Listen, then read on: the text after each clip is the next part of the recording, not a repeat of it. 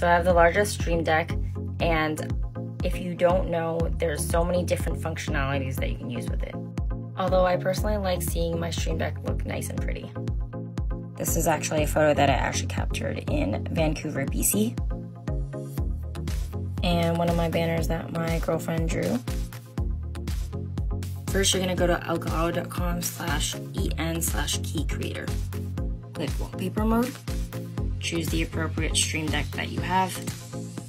You can also add your own text to it, and then we're gonna add an image. So here's my image. You can drag it and move it wherever you want, and then you can resize it like so.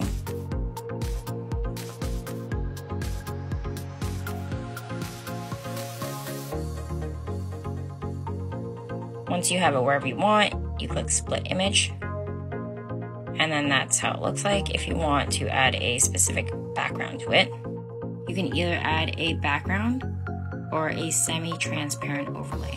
Here's the semi-transparent, and if you want to change the color of it, just go to the color, swap it, let's change it to purple.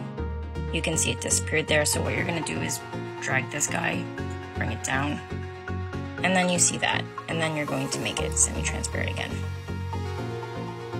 If you like the look of it, click Save Keys, open the zip file, unzip it, and open up your Stream Deck as well.